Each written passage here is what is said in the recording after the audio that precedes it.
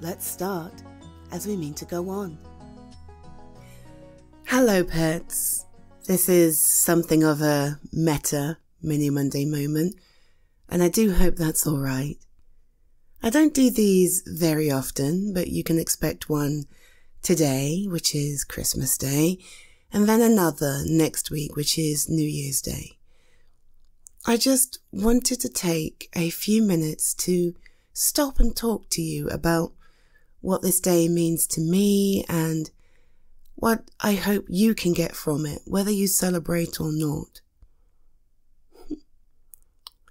So, Christmas Day has been many things over the course of my life, changing significantly from when I was younger through to now as an adult with children. Initially, it was a source of excitement and gifts and things that I'd wanted through the whole course of the year that was promised to me. Maybe you'll get it for Christmas. Maybe you'll get it for Christmas. And then as a teenager, it became an expression of being with my family and finally getting my hands on some of those more expensive hobby-specific things that I'd either saved for or, again, was promised to me for Christmas.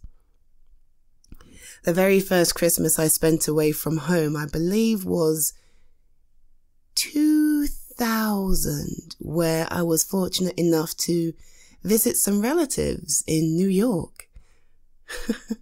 It was the first Christmas I'd ever spent away from my mother and father, and though my sister was with me, it was a very interesting experience. I was there with my grandmother and my aunt and several other relatives that I hadn't met until I got off the plane. And it was an experience that I'll not forget, not ever, even though it was quite some time ago at this point. And now, over the past 10 years, Christmas has become something that represents family.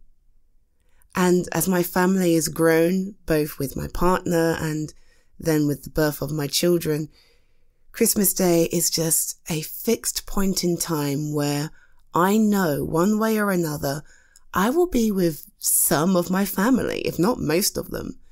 Perhaps I'll be with my father, perhaps I'll be with my mother, perhaps I'll be with my partner's family, perhaps I'll be with friends who I have chosen to be part of my family. Maybe I'll spend it with extended relatives, giving them a chance to be part of my life, where they might not have had a chance through the course of the year. My point is, Christmas Day has meant many different things to me over the course of my life. And not necessarily because of the day itself, but because of what happens around it. I'm telling you this because it's important for me to share this single thought. Whatever, however, wherever, if ever you choose to celebrate this day, Christmas Day, I hope it's everything you want it to be. I hope it's as calm as you want it to be, as restful, or as exciting and busy and fun-filled as you want it to be. I hope it's a chance for you to spend time with those that you truly love and care for, and eat as much food as you can possibly cram into you. And for those of you who don't celebrate, or perhaps celebrate a different holiday entirely, I hope this day and this season brings you everything you want from this time of year. Whether that be food, family, friends, peace and quiet, or nothing at all. You don't have to celebrate Christmas for me to wish you a good day.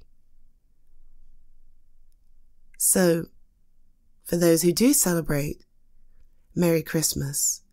For those who don't, have a wonderful, wonderful day, however you choose to spend it. And I'll catch you next week for the next Mini Monday moment. Goodbye for now. Thank you for listening to this latest episode of the Mini Monday Moments podcast. I am your host, Zita Midnight, and thrilled to be able to support you this week. If you have an idea or scenario you'd love to see as a mini Monday moment, please submit your idea through the link in the episode description. I'd be pleased to record it for you and share it with the rest of the world. And if you've enjoyed this episode or indeed any other, I'd be honoured if you take the time to share, like, or even leave a review. These small steps will really help me grow and reach more people just like you.